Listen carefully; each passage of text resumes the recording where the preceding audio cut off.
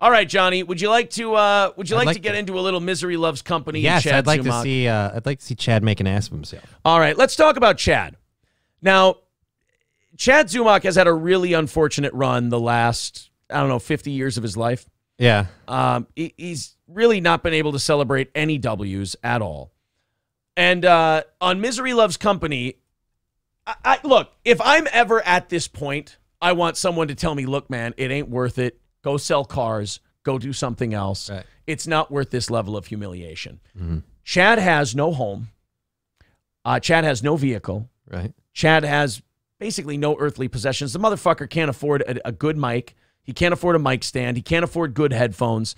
Like, he's just, I mean, it's just a dire situation he's in.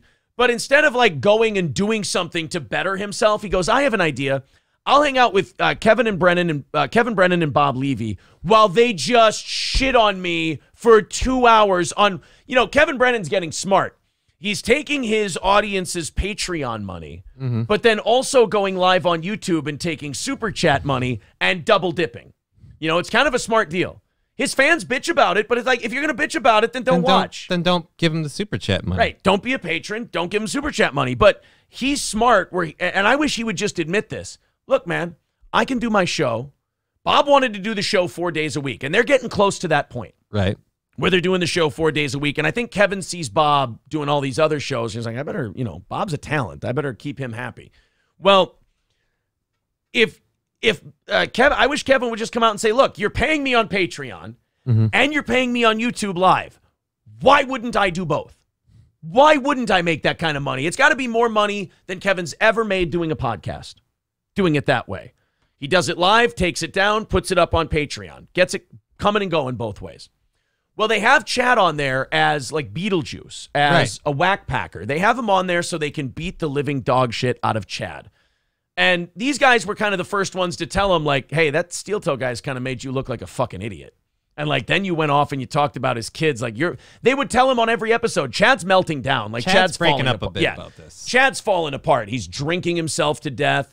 He claims he's not going to drink in 2023, so he was going to be hammered every day of 2022. That doesn't work out. Chad tried to get at us. It didn't work. We kept coming after him. We've been bloody in his nose and beating the shit out of him ever since. He spends his days on that show staring at the chat, watching people make fun of him. Every super chat is talking about what a bag of shit, how useless Chad is, digging at him terribly.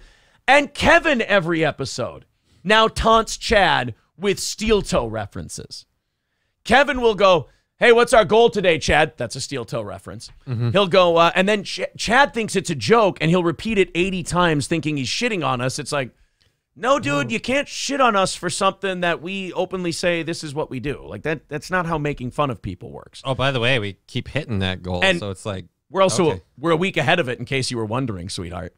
So then Kevin also will go, oh, Chad, it's like Camel Toe. What do you think? Should we do 4 hours like Camel Toe does? Chad doesn't want to hear our name. Chad did two things wrong. He embarrassed himself by going the route he did. And then he didn't stop us from making fun of him. So he's failed on two fronts now. And now he's kind of fallen into this hopelessness situation. And Kevin Brennan is taunting him and poking him and prodding him with the hopelessness, bringing up Steel Toe. Well, in this next clip, Chad also hates Chrissy Mayer, Gino Bisconti, hates cumulus people, hates Frank, hates all of these people, and he's going to try and get Alex to jump in with him and talk shit about these other people. The problem is me, Gino, Chrissy, Alex, we've all done each other's shows. We like each other. Chad doesn't realize he's the odd man out here. And Alex is going to kind of clue him in on it. Also, notice that Chad has stopped talking shit about Steel Toe completely, stopped going live talking about Steel Toe completely. And now he's back to, I'm going to pretend he doesn't exist, and I'm going to change the subject anytime it comes up. Okay. I'm sorry, Chad. It's not going to work. We already got you. You're on the hook. You're our fish now. What can you do? Honestly, I don't think I'm going to let you forget us after the whole, like, the tweeting people's lives. Like, stuff. You crossed a few lines, so guess we're going to keep the, we'll call it the start. Right. Yeah, we'll call it the start, fatty. Yeah, you fucked up, and now you're my bitch. That's just how this whole game works. It's, I'm Danny Glover in Shooter. I win, you lose. again. Get used to it, son. So here's Chad trying to, and everything that comes out of his mouth is just dripping with anger and failure and bitterness. Here's him trying to get the very jovial Alex Stein to go into the mud with Chad, where he sleeps. He wants him to be a mud shark. Where he sleeps alone every night on someone else's couch. We're going to go sharking in the mud. Content house, and you even said it was douchey. I said it was a little cringe because I don't like being on camera for 24 hours. For me, it doesn't suit myself because I'm liable to drop an N-bomb or whatever. Who knows? I love that about Alex. He just comes I'm liable to drop an N-bomb. He does not sound like someone who would drop an N-bomb. I love that he just comes out. Like, nobody just comes out and says that. Even your ballsiest comedians don't go. I can't go 24 hours without an N-bomb. Look, if you put a camera on me, I just might say the N-bomb just to get it on camera to prove to people I ain't no bitch. I'll say what the fuck I want. Fucking based Alex Stein over here. What the hell? It's just not. For me, it's not conducive of the content that I like to create. So it's like, dude, I go and put cameras in politicians' faces. There's nothing more. I'm the king of cringe. I wear women's bathing suits and go to city council meetings saying I'm the king of cringe. So when I call something cringe, it's not necessarily bad. And to be honest, people love watching cringe stuff. People love internet drama and cringe stuff. So Chad just tried to set him up. Like, he hates Chrissy and he hates content. So, hey, it's just Alex, cringy. You hated it. You thought it was cringe, right? Tell everyone how shitty Chrissy is. Like, he's throwing a temper tantrum because he wants people to be in on his beef. And Alex goes, oh, no, I'm the king of cringe. What I meant was they had camera on people all the time. Bubba got me on a hot mic. No, I have no problem with it. I thought those guys are great. I thought they're fun. I just don't like cameras being on me all the time because I might drop an N-bomb. I love watching cringe shit. I'm the king of cringe. Oh. And then he lists things that he's done that's cringy, so you can't even just be like, oh, dude, that's a little hypocritical for you to be like, oh, I hate cringe, but you do this shit. Like, no, I do cringe. I love cringe. It's great. So watching poor Chad, and this is, by the way, this is Chad's experience on Misery Loves Company all the time. It's just him trying to get something going and somebody smacking him down, making him feel shitty. I mean, I will say this. I am impressed with Chad Zumock in this regard. The man's ability to take a punch and still beg to be on a show is remarkable. Most people have way too much dignity and class and honor and talent to be treated this way on a daily basis. Chad allows himself to be abused on a daily basis because he has such FOMO of not being on this program. And the unfortunate thing for Kevin is now he's stuck because he's got a talentless lump that everybody complains about and everybody dislikes. But he did find a way to get blood out of that stone. Exactly. So now he's trapped. He's got golden handcuffs on. He knows people are tuning in to hate Chad Zumock. If he gets rid of Chad, who he said is a psycho, is a problem, and he's going to shit on him in this clip too, he's going to lose viewers. Because the people who hate Chad are going to go away because it's mission accomplished. We got him off the show. Because that's what they want. They want him to leave. They'll watch until he leaves, but that's what they want ultimately. I mean, you know, the house, I don't know, it wasn't the greatest place in the world. It looked like a terrible hang. But the people were nice. I mean, to be honest, if we what are you talking about? Nobody cares about Gino's gay. It does matter. Gino's gay. Well, Gino was at the content house, and he's gay. Kevin was a little testy. His OnlyFans girlfriend was there. And Alex, by the way, shoots down Kevin and Chad. And you can tell that Chad is trying to be angry to do like a Kevin impression to impress Kevin and get back in his good graces. This is all very pathetic coming from a 50-year-old. You should have created your own thing by now. By the way, Chad, one note I got to... That ring light with your sunglasses makes it look like you're staring like this the whole time. Well, he can't show his eyes because then his co-host will know he's still drinking. I can't, If he keeps wearing those sunglasses, they'll know he's still drinking. And by the way, he's abandoned the captain hat because he's upset. It's upset him how much. I'm the captain now. Yeah, it's upset him how much people tell him how cringe it is. He sits there and reads the chat all day during this show. I think he would learn that people he's not shitting on him. Like, I mean, I read my chat and I have fun with it, but like, there's jokes in there. Like, we have fun with it. Like, if you're just getting mad, maybe don't do it. Right? It's not going to get better. Like, dummy, quit looking at the fucking chat. Just assume that it's all saying you suck. They'll pop the super chats up there to tell you you suck. You'll see them eventually. Just focus what little talent you have, what little energy you have left for this business into providing a good product. So now Kevin's going to get mad at Alex, and Alex is going to stand his ground. I think Alex Stein looks great in this clip.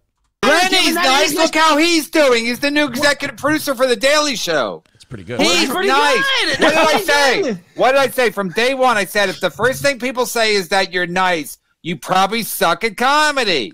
Yes, That's but not number everybody. one. Shut the I don't fuck judge up. everybody. That's rule number one. Could you imagine being like, I like Kevin. I respect Kevin. He's put many years in the business. I hope it's a bit. I really do hope he's playing a character, because to be that angry all the time doesn't sound like fun. And by the way, Kevin says usually happy, nice people aren't funny. Well, not every angry person is funny either. Angry can just make you an angry dick that nobody wants to be around. Or it can make you funny. Too. It can make you very funny, but it doesn't. This idea that being nice cancels you out from being funny, or being mean makes you funny. No. He looks like the villain in Highlander 4. So Alex is having a tough time dealing with the psycho twins screaming at him. And right. Bob, this is what I love. Bob's just having a good old time. Bob Levy is down here laughing his fucking balls off. The first thing they say about you, he's a nice guy. You suck at comedy. Yeah, yes, but we don't judge everybody by how well they are at comedy. Or I how do. They perform. In the comedy world, I do. Alex, the super chat right here. They got a hot mic on Bubba the Love Sponge, and you were shitting all over it. What? So now this is going to be great, because Alex is going to expose Chad here. Chad doesn't want to be the mud shark anymore. Chad doesn't want to go hard at Steel Toe anymore. When Chad hears Steel Toe now, because Kevin brings us up every show. Thank you, Kevin. Misery Loves Company, great show. Check it out. Love to be a guest. He's going to... I already have been. It's wonderful. Yeah, I know. Kevin's a great guy. Keep rubbing your success in my Bob face. Levy is wonderful, too. Able-bodied dick. So they're going to bring up the Bubba hot mic thing, and Alex is going to talk nicely about us, and Chad is going to skip right the fuck over it. Watch it. So Chad's abandoned the attack plan, and now Chad is going to just pretend. Here's what happened. It's what I said would happen. We annoyed him so much, and we didn't go away. I was a pesky little fly, and now he's like, fuck, damn it. I got in too deep. Now I just have to ignore the guy again. And we're just still... get it. The rape threats didn't work. I tried to threaten rape, and they didn't go away. Sorry, buddy. You're still fun to make fun of. I shit on the Content House, and I shit on your favorite, Steel Toe, which I've kind of mended the fences with Steel Toe, because they talked a little crap on me. They said, oh, Alex has jumped the shark, and this was months ago, and I had, had a lot of viral You don't even jump the shark yet. That's what I'm saying, and I am going to jump it. One day, I'm going to be on the tail end, but it's not yet. This roller coaster is still going up. Roger Stone just said I was the best. So Chad didn't stop him on the Steel Toe thing. Chad, he was like, fix my camera. Yeah, fix his camera. It's funny. You're right. Finger my stash. I didn't notice that. He brought up Steel Toe. And then immediately just backed away. Chad got really fidgety. For me, it's not conducive of the content that I like to create. So it's like, dude, I go and put cameras in politicians' faces. Look at that. He's got the shakes going on and everything. Oh, do you think it's DTs? He's fidgety. Fuck. Do you think he is trying to quit drinking and that's DTs? Like that's... booze shakes? I mean, I could see that. Fuck, that's brutal. I feel bad for the guy. Let's go. And I love how he's copying your wardrobe choices now. He's wearing a Hulkamania shirt. You suck at comedy. Yeah, yes, but we don't judge everybody by how well they are at comedy. I do. Watch Chad start fidgeting once Alex brings up Steel Toe. In the comedy world, I do. Alex, the super chat right here. They got a hot mic on Bubba the Love Sponge, and you were shitting all over it. Well, I shit on the Content House, and I shit on your favorite, Steel Toe, which I've kind of mended the fences with Steel Toe, because they talked a little crap on me. Oh, the lip quivering. Oh, Alex has jumped the shark, and this was months ago, and I had, had a lot of viral. You don't even jump the shark yet. That's what I'm saying, and I am going to jump. That is chew on my lip.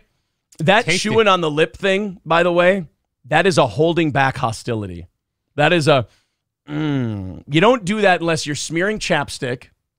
Or you're getting some dry lip action. Or you're stressed as fuck. Jump it. One day, I'm going to be on the tail end, but it's not yet. This roller coaster is still going up. Roger Stone just said I was the best dresser of 2022. I mean, I'm a pimp on a blimp at the moment. Now, will I have a downfall? Of course, we all do. I met him. Stop it. Alex, I want you to stop that right now. And the downfall's already begun. No, I talked to Alex about this in our interview. Stop being so goddamn agreeable to things that I say when I'm talking shit and don't even mean.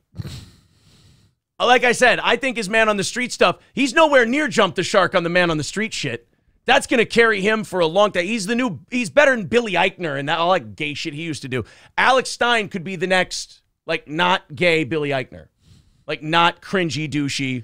Yeah, Billy Eichner. He's great at that man on the street. What did Billy stuff. Eichner do other than that? I thought that like the cringy douchey part was the whole thing. That's what I'm saying. He's the uncringy. Alex is going to be the uncringe, undouchey man on the street guy. So you're like saying he's the Dalmatian who has no spots. Dude, he sits there and he faces down AR-15s at a fucking protest. That the guy's got ballsy. balls.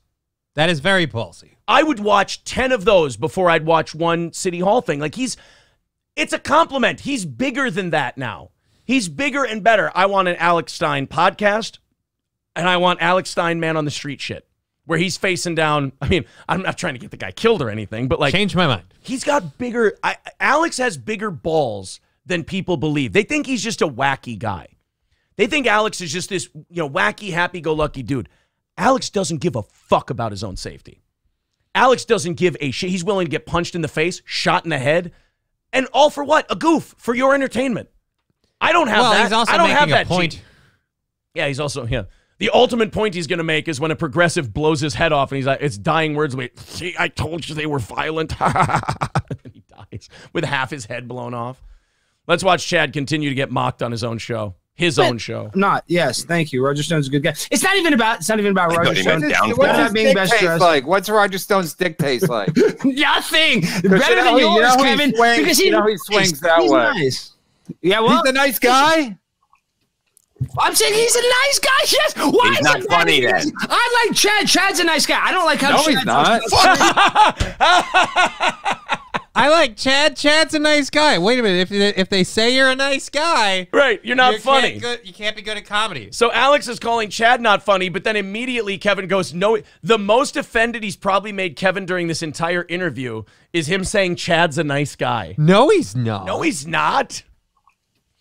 I'm saying he's a nice guy. Yes. Why he's not funny then. I like Chad. Chad's a nice guy. I don't like how he's not. Fuck you. I like how Chad's nice to me. He's nice to me in person. It's not nice what he did to some people ripping him off, but he's pretty genuinely nice. I'm turning the page on Alex today. So Alex calls Chad not funny. Okay. And then he mentions the credit card ripoff thing, which Chad hates. Beautiful. And Kevin goes, and all of this in 10 seconds, Kevin goes, he's not nice. Alex says, it's not nice you ripped off those people with the credit cards. And he gets called not funny.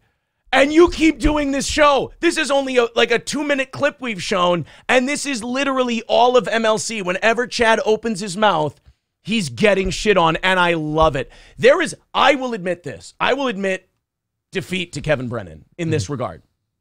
Nobody can humiliate Chad better than Kevin humiliates Chad.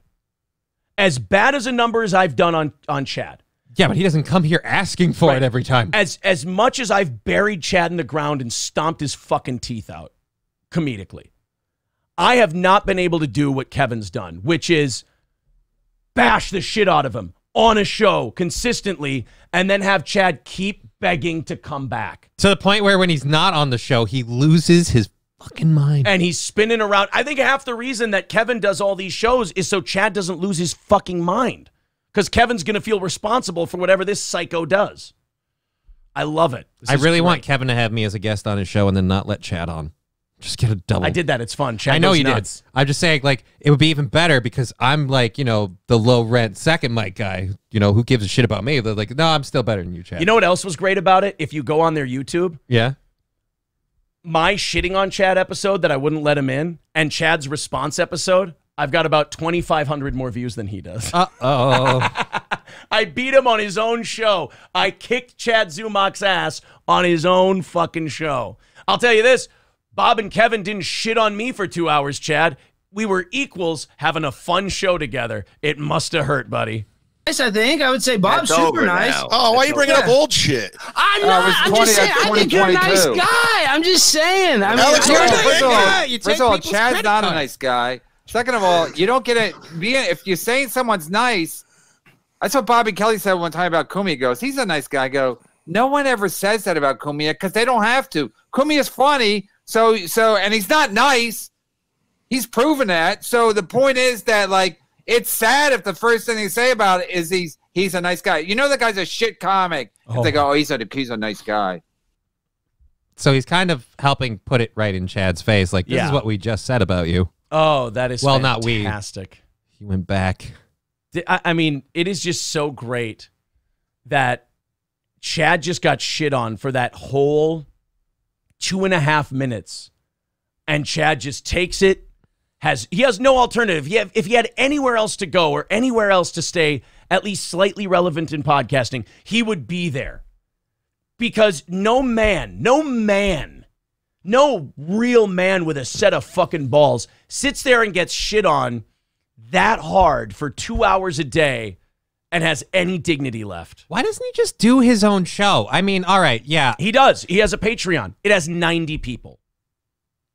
Dude, I don't and they're all at like the $3 or $5 tier.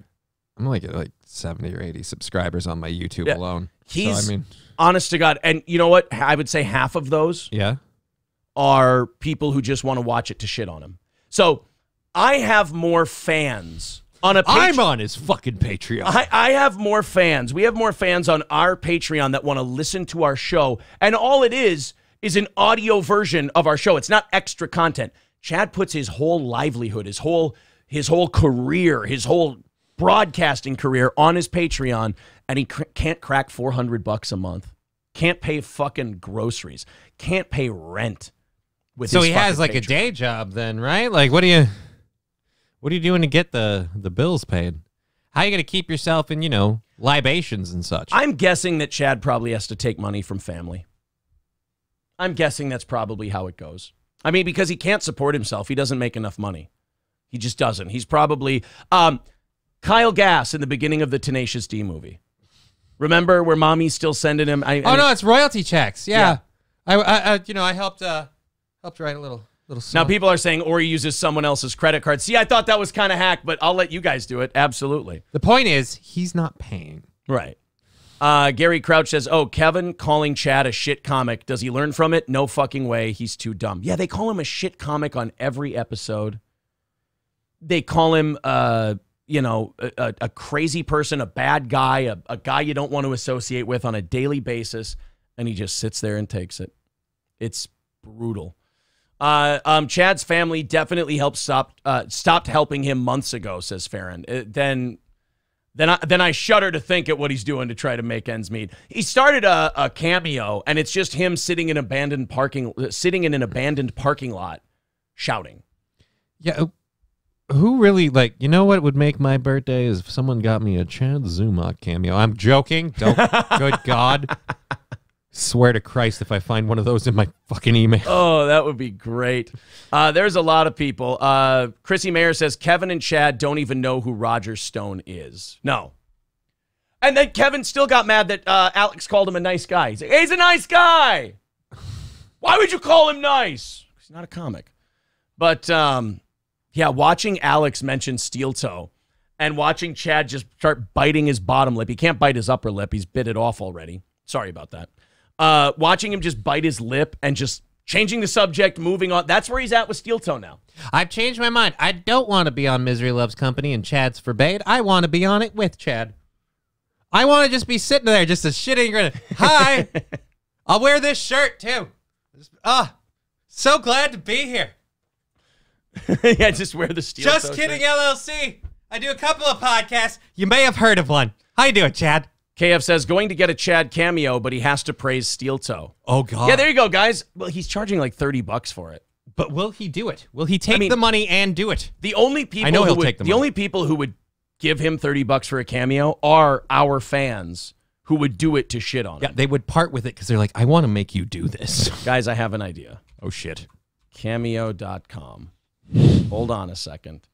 We're going to help our friend Chad. We're going to help. You know what? I'm a fan of Chad. Let's raise those numbers. I'm a fan of Chad. I'm going to help this fucking guy. I got to talk to you about that, too. I got a shirt idea. I'm going to help this man. Here we go. Ready? Guys, if you want to, there's Chad Zumock cameo. Buy them. Make him praise Steel Toe or Chrissy or Gino. There we go. That would be a fun one. Wait a minute. He's calling himself Florida's greatest? Yeah, he's been doing that for a while. Look, you got to give the guy some leeway. It's fucking over. All right? Let him live in his delusions. Yeah, but like you're sleeping on someone's couch. You're not getting booked regularly. Florida's greatest. Wow, that's not even it. You see what that number is next to how many reviews? That means how many cameos you've done because people give you a nice review after your cameo. Mm-hmm. Or they give you a bad review after your cameo. Yeah, they give you something. He's got 0. I paid $30, but I can't be bothered to tell you how you did. Right. He's got 0 cameos. And you know what? This is the sad tragedy of Chad. If you bring that up to him, he'd go, well, I'm not even trying. That's his excuse for everything. Yeah, I'm not even trying either. That's why you can't find me on Cameo. Yeah, maybe we should try. Maybe for the new year, you stop drinking and you try. You get rid of the shakes and you try. Maybe that could be next. No? No? Just a little. Just a little bit of effort. A modicum of effort. That's it. We tried. Look how far you got with nothing. Imagine if you tried. Yes, exactly. So, guys, we got Chad Zumock's cameo. There it is. Chad's cameo. It's a shame that he has no work on there. Like, this is what will launch him. Buy him a cameo. Make him say nice things about Steel Toe or Chrissy or Gino. Now, if he doesn't do it to your satisfaction, you can charge it back. Oh, nice. So you can do it, and then you can report it to Cameo, and you can go, hey, he didn't do what I asked. I want my money back. I'm okay. I think that's what you guys should do. That's fair. If you have a simple request, just say something nice about Steel Toe. And he's being a dick. No, that's not what you asked for. Matthew says, serious Opie energy from the Z-Man. You know what? I'm going to say Opie's better than Chad. Opie got somewhere. Opie just fell really hard. Chad started at the bottom, and he's there. Did Opie get somewhere, or did he get the right person in a room and kind of stayed in that room with that person? I mean, yeah, but he went there. I mean, so, like Chad's trying to do that in more of a, like, Eliza Jordana way. It's more parasitic, but yeah. When you're a parasite, you have to be parasitic. It's not his fault. That's just what he is. Farron says, "Oh, I'm so fucking buying a cameo." Well, there you go, guys. Let's see if we can get those. Let's see if we can get Chad Zumock a few bucks. And I would like a thank you, just like Opie. I would like a thank you for helping to pay your rent, for helping to pay your bills, for helping to keep you off the streets, Chad. After all the terrible things you've said, I'm still here, willing to keep you off the streets because I care. I care.